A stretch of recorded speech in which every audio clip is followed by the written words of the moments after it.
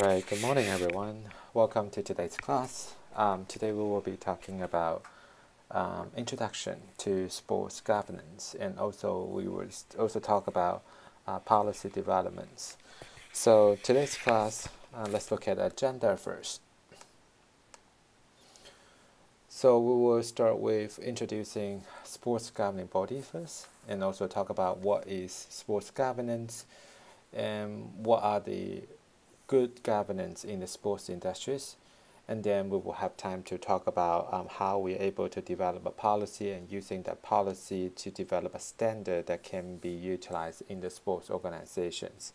So today's class will break down into two lectures. The first lectures we will talk about basic concepts associated with the sports governance. The second lectures we will talk about how we're able to develop policies.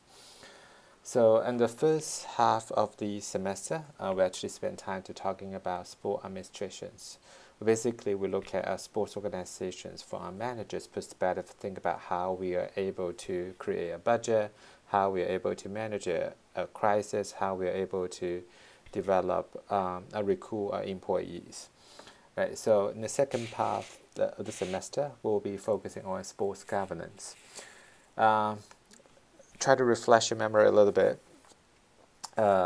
Few days ago, we were talking about the organizations, right? Anyone still remember the definitions of the organizations, right? So we talk about in the second lecture, right? The organization is basically the entity that allow a group of two or more to work together effectively in order to achieve a goal.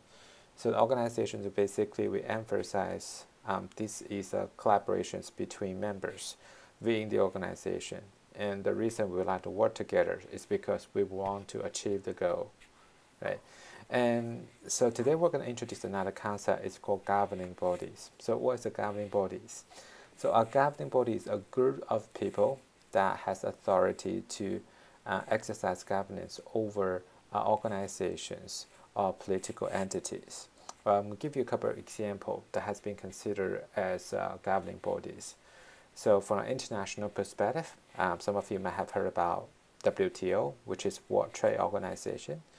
So what is a World Trade Organization? Their goal is try to promote free trade through all their different types of policies. Basically, if a country decided to join the WTO, they will have to agree to lower their tariff, and they also can enjoy the tariff benefit from other WTO's members. So the purpose for having the World Trade Organization is try to promote free trade among different countries, different members, right? So that is one of the examples about WTO. And also another example is the WHO, which is World Health Organizations. So the purpose for World Health Organization is to develop food security standards that the entire world can follow. Right, so look at the governing body. Their job is actually to develop a policy and standards they can allow all the members to follow. When we look at the national level, we have FDA, which is the U.S. Food and Drug Administrations. So FDA is actually part of the departments of the Health and Human Service. So the purpose is to protect public health through control and supervision of the food safety and tobacco products and animal foods and feed. So basically, if you're going to introduce a food-related product, brand new food-related product to the markets, so FDA will have the right to oversee whether the food you provided to the customer is healthy. It's actually, the goal is try to protect the public's health, right? So this is the governing bodies. So in the sports industry, we also have a lot of governing bodies. So in the sports industry, the sports governing bodies is a sports organization that has regulatory or sanctioning functions, right? So when we look at international levels, anyone can think about examples for the international sports governing bodies in the world. Right, some students may remember the IOC, which is International Olympic Committee, right? So their goal is to oversee the Olympic movements in the world. So for instance, if you are athletes who are competing the Olympic sport, so you say you want to represent the USA to competing in the 2020 Tokyo Olympic Games, so you want to know how I'm able to qualify for the Olympic Games. So IOC is basically set a broad standards to define who actually are able to participate for the Olympic Games, including winter and summer games. Right. Another example is FIFA. Right. I think a lot of students know about FIFA. It's the international governing body for soccer. So FIFA is overseeing like the development of soccer in the world. Also overseeing one of the most important sporting events in the world, which is the FIFA World Cups. So if a national team want to know how I'm able to qualify for the FIFA World Cup, so they will have to go and follow the rule introduced by FIFA. Right, so this is the international level of sports governing bodies.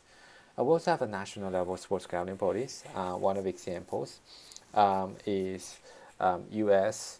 Olympic Committee. Now it's called U.S. Olympic and Paralympic Committee. Right, their job is basically selecting the Team USA to compete at the Olympic Games. Again, so we talk about if you are the American athletes, the swimmers, you want to know whether you can compete at the Olympic Games or not that represent the United States. So those rules are actually decided by the U.S. Olympic committees.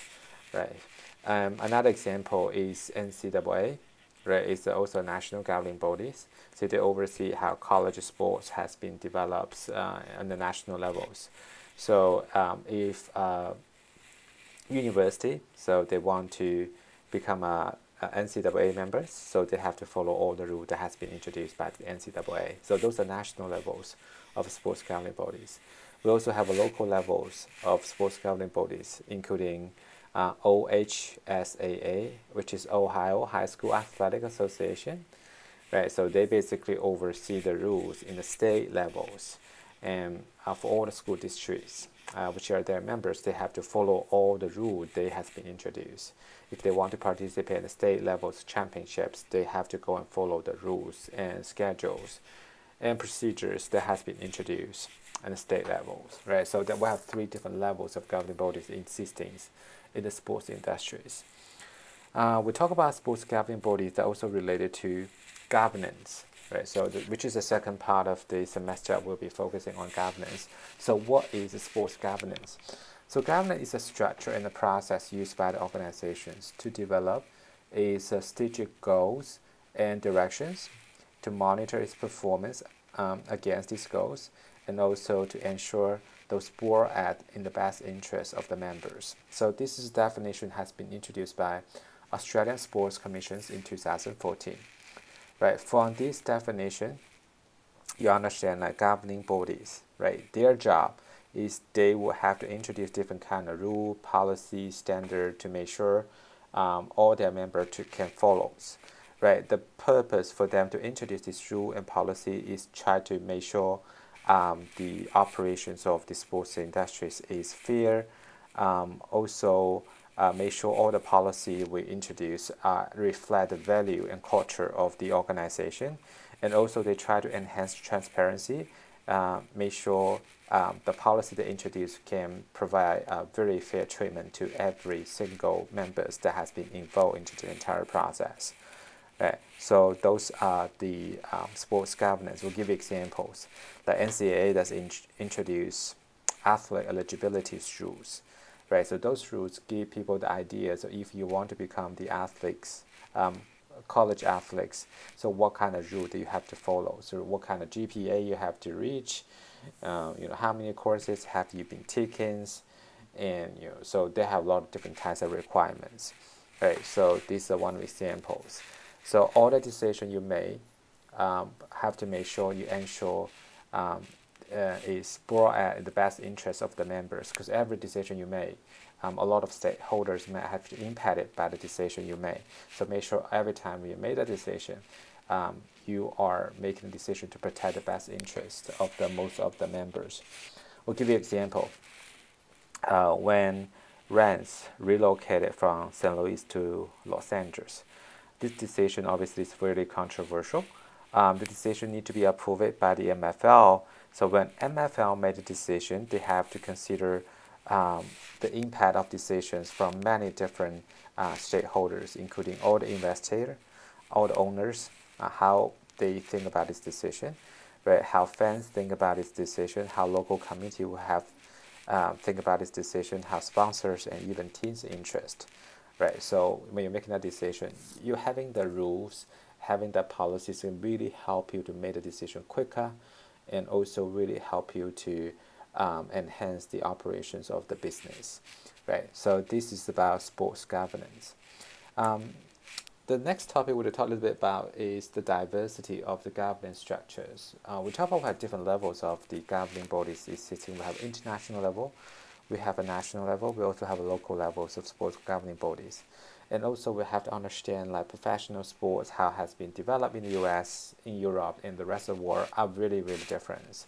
All these governing bodies that create are based on their own history, culture, and values, right? So governance structures are varies between these organizations. When we look at professional sports league as examples, right? So one of the biggest difference between professional sports league here in the US and in Europe, most of the professional European league, particularly soccer league that we're talking about here, they're using promotion and relegation, right? Some students, if you follow English Premier League, you possibly know what the promotion and relegation is about, right? So promotion and relegation is basically talking about in most of the professional soccer league in Europe, they have more than one league, unlike professional league here in the US. That you have MFL, you have only one league, right? But in Europe, you have multiple different professional leagues. They're connected with each other. So the team perform the worst that will be delegated to the lower divisions next year.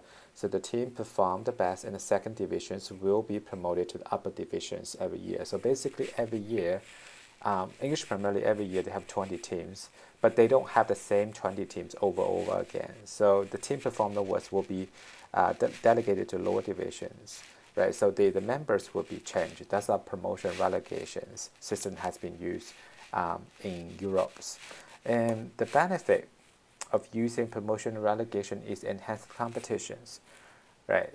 So for the team on the first divisions, they all want to stay in the top divisions because you can share more revenues, you have more benefits, right? So those are the policy has been utilized by professional sports league in Europe.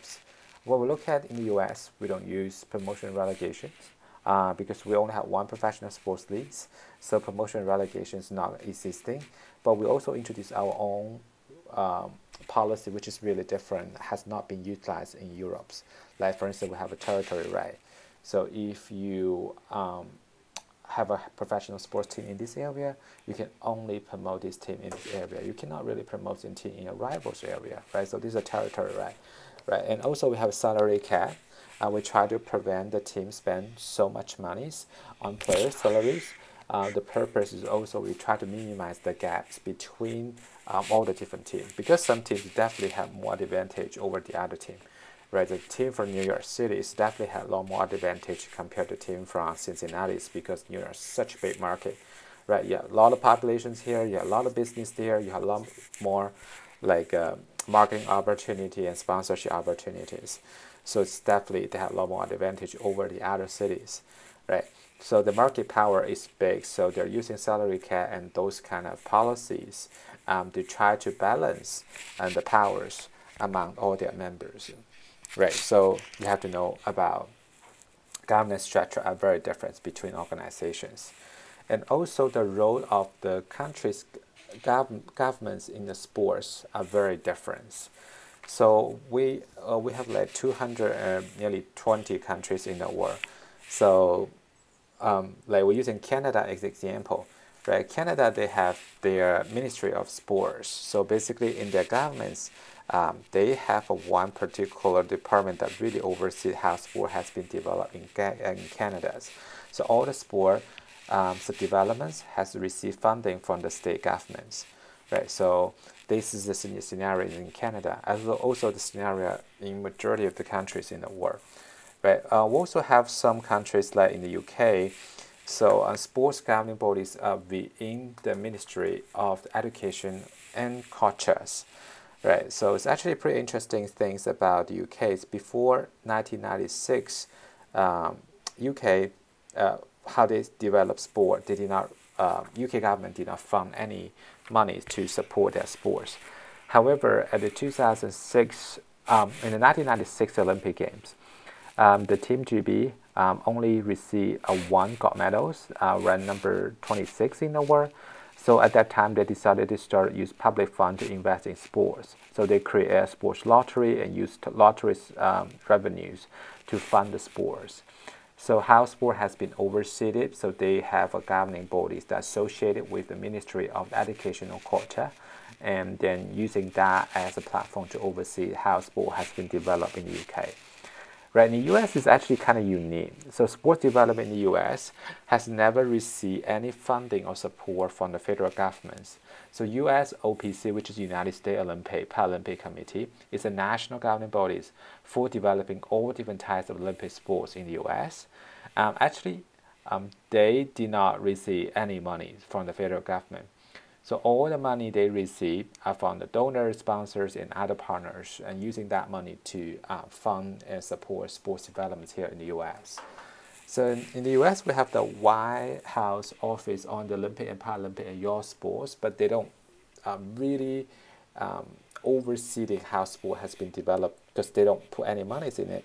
So they don't really oversee. They only provide some sort of suggestion sometimes. Right. So you have to understand. Most of the country, the government's involvement in sports are also very different, right? So those are examples for interpreting the diversity of the governance structures in the sports industries. We talk about sports governing body. All the sports governing body, they all have the regulatory powers over its members. So they have the ability to enforce rules and also impose punishments if necessary, right? Using NCAA as examples. NCAA has about 1,200 members, right? We know NCAA based on the demands of the institution, classify all the institutions into 3 different categories, right? Have different Division 1, Division 2 school, and Division 3 school.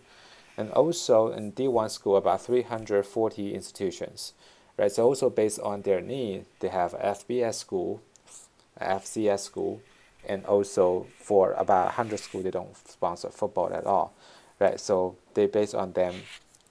So all the different divisions, and all the different divisions have a very different requirements, right? So they set the rules.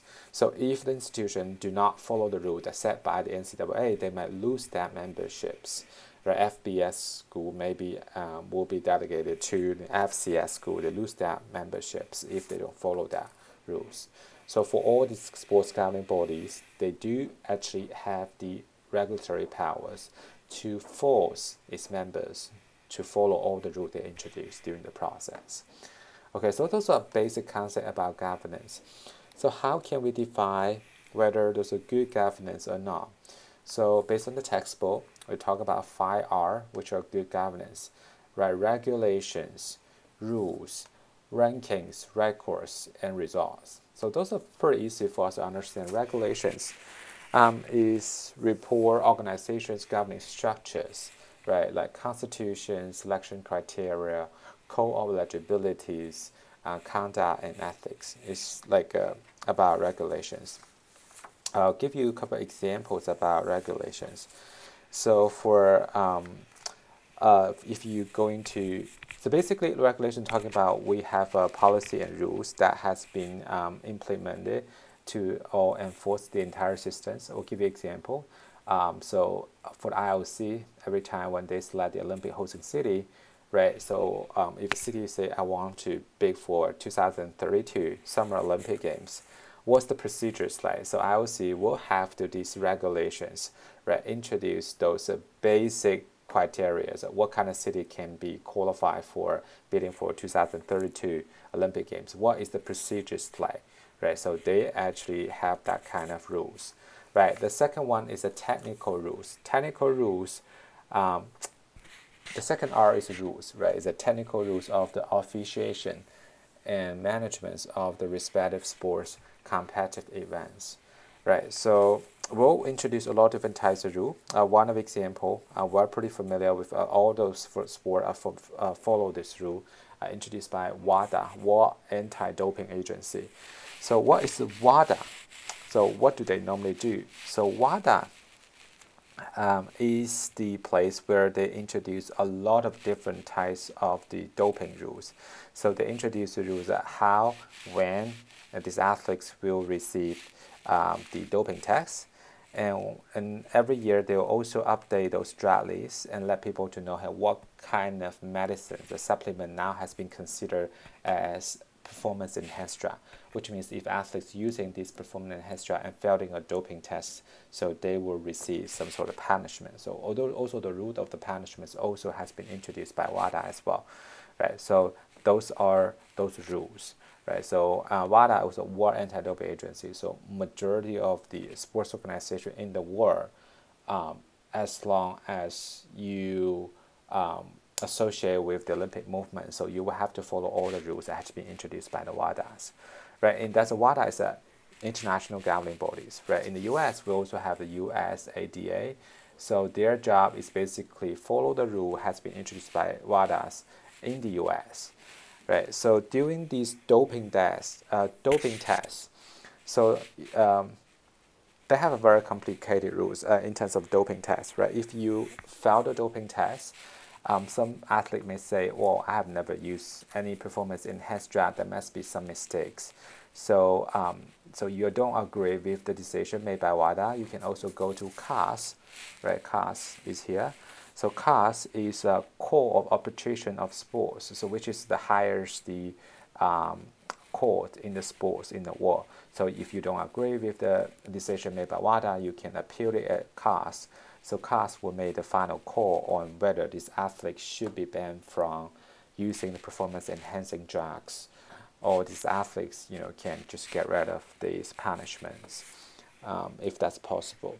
So those are rules and regulations indicate two very important elements in sports governance good governance in sports. Another three R's, including ranking, record, and result. So in the sport, rankings basically report the performance based on the result and the competitive criteria, right?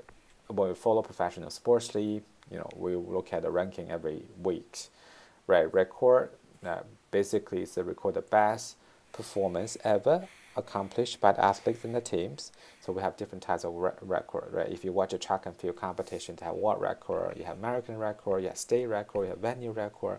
So we record the best performance ever accomplished by the athlete and the teams. We also have a result.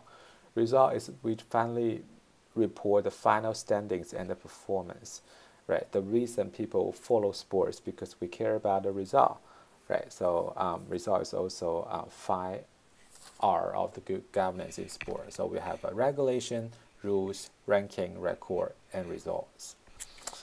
The next section, we're going to talk a little bit about the organizational unit existing in the sports governing bodies.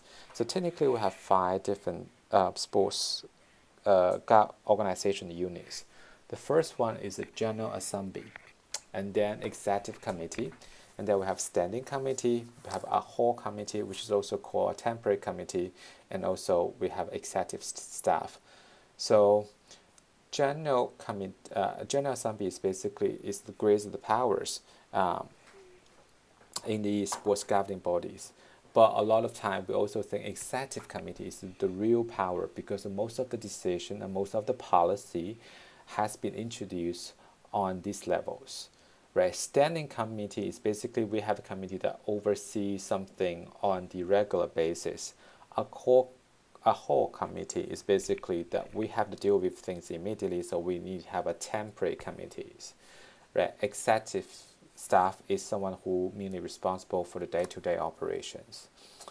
Okay, we provide little explanations here. I think the textbook provide very good explanation. I just help you to have a quick summaries here. So General Assembly is a Congress, sometimes we call it Congress.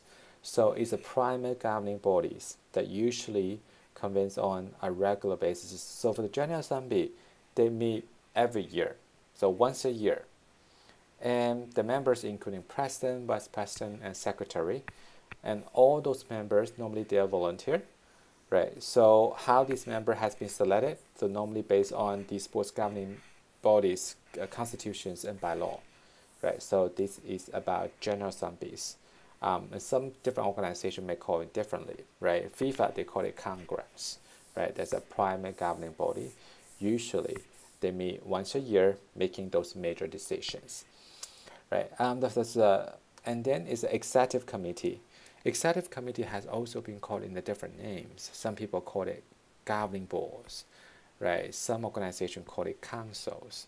So it's a group that's selected by General Assembly that has been considered as a real power in the sports organization. So those members normally is a board representative. So here's the link. You can look at executive committees.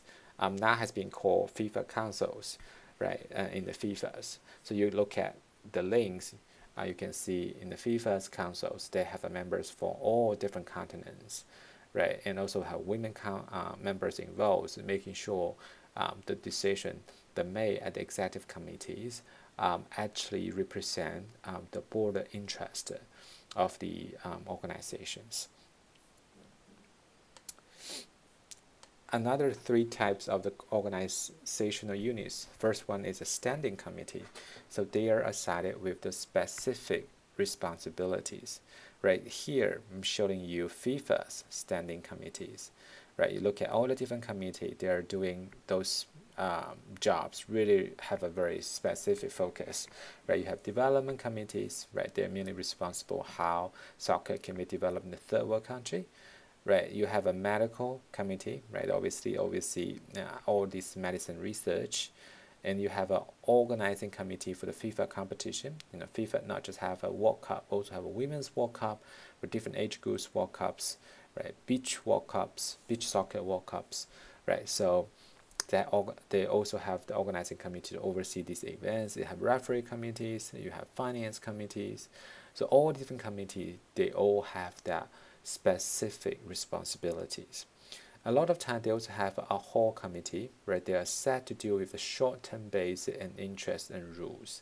So for instance, if an organization want to recruit a CEO, so when they want to recruit a CEO, they would like to have search committee, right? So this search committee is a temporary, right? The reason we have the search committee because we're currently recruiting a CEO. So we just have this temporary committee for a very short period of time, right? So when the CEO search is over, this whole committee is no longer existing. So they normally set to deal with the short-term purpose and need and issues, right? And the last one, as we explained previously, executive staff, they are mainly hired by the sports organization to run the daily operations.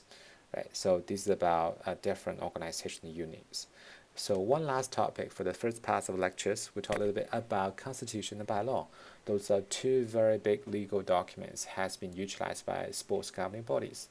So what the difference between constitution and bylaw? The constitution normally indicate the core principle and values. They allow members to have a better understanding of what this organization is all about and how it functions.